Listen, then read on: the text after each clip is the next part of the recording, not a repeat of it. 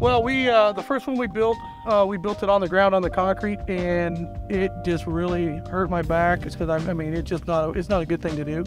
So we devised an easier way to do it by using the pallets from VersaTube.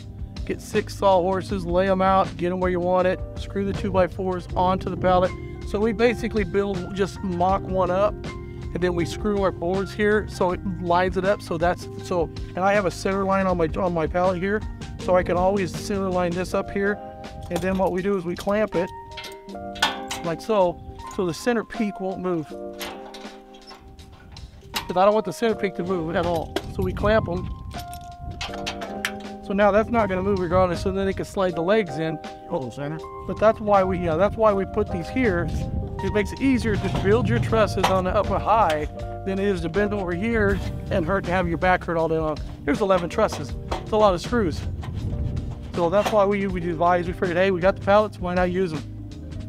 Everybody wants them when we get down to it. And then we also put a couple 1x4s that came with the package. Cut our box right here, so all our stuff's right here out of the way. It's lower than the thing, so we can slide them right off. And it just makes it easier. Everything is right where you want it. We prefab all our collar ties up off the first truss, so they're all exactly made. And so when we get done, we're ready. It saves a lot of time when you're mocking them up. So that's why we do that. But the pallets will save your backs big time if you do the bags.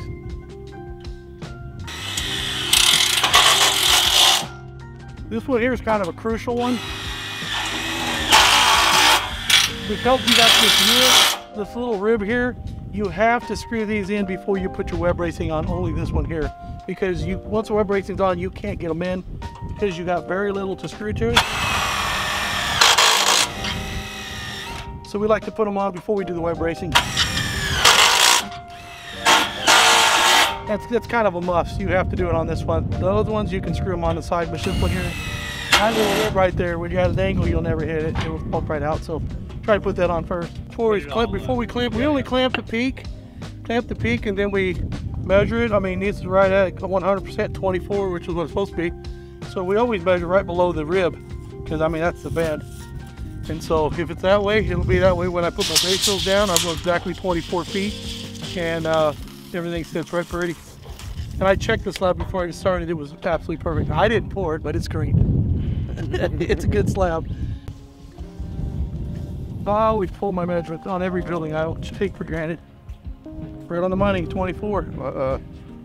Right on. Perfect.